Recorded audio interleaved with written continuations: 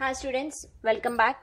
In the previous video I explained about the analog to digital conversion. Now let us see the digital to analog conversion.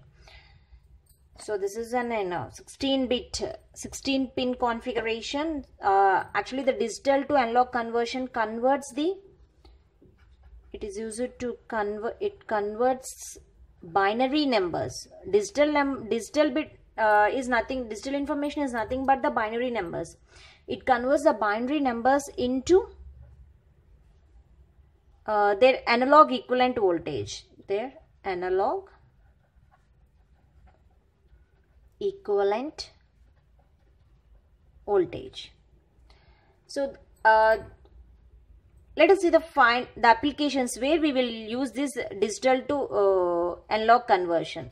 So in which areas we can use this digital to analog conversion. So the first application is we will use this in digitally controlled gains. And we are using motor speed controls. We will use digital to analog conversion in motor speed controls. And we will use in program gain amplifiers. Programmable gain amplifiers, etc. So this is some of the applications where the digital to analog conversion will be needed. So this is an AD7523, which is an 8-bit multiplying DAC. 8-bit multiplying DAC.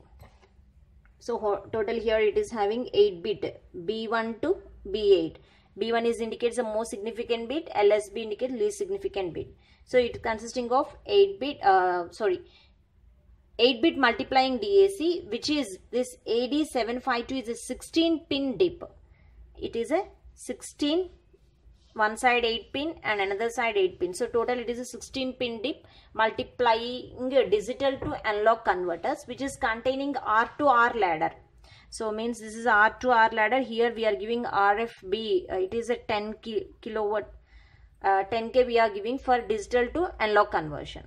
And the power supply here it is needed is the plus 5 volts to V plus will be given to plus 5 volts to plus 15 volts. So the power supply we are giving to digital to analog conversion is plus 5 to plus 15. And the V reference in we are giving minus 10 volts to plus 10 volts. The reference voltage that will be given to digital to analog conversion is minus 10 volts to plus 10 volts. The maximum analog output voltage will be plus 10 volts. So up to maximum it can give the analog output voltage will be plus 10 volts. And a zener is connected to between out 1 and out. Here the out 1 and out 2 will be there. These will be connected to zener. It's a zener diode. A zener is connected between out 1 and out 2 to save digital to analog from negative transition. So to overcome the negative transition, a zener will be connected. Zener will be connected in between out 1 and out 2. Okay, to save the digital analog conversion from negative transients. An operational amplifier used as a current to voltage converter at the output of AD7523. An external feedback resistance acts to control the gain. So these are all the points that you have to remember for whenever we are going for digital to analog conversion. So the voltage that is given and the voltage reference that will be given and the maximum analog output voltage will be up to plus 10 volts, and a zener will be connected in between out 1 and out 2. Why we are connecting a zener between out 1 and out 2? To save the digital to analog conversion from negative transients, we are connecting the zener diode. And this is a pin configuration. Now let us see. So this is an interface. Let's see the example for the interfacing of DAC AD7523 with 8086 running at 8 megahertz. So here we are giving 8 megahertz. Now we have to write an ALP, arithmetic logic program, to generate a sawtooth waveform. Means this is an analog form. We have to take a digital data and you have to generate a sawtooth waveform of period, and the delay they are giving is 1 milliseconds with the maximum voltage is 5 volts. Actually, I said the maximum voltage it will be generate plus 10 volts. Now we are giving only 5 volts. So for that we have to write the program. That is a ALP program. First assume code segment. Now start. Move AL comma 80H. So first you are initializing this 8255.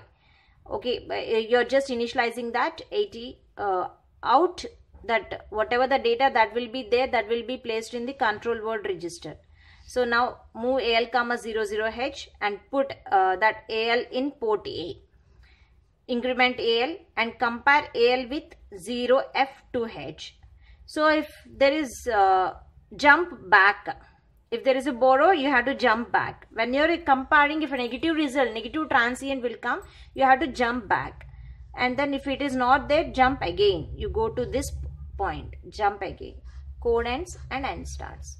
So this is an interfacing of ADC, and let's see this. So this is a diagram of interfacing of AD7523 to 8086 through 8255.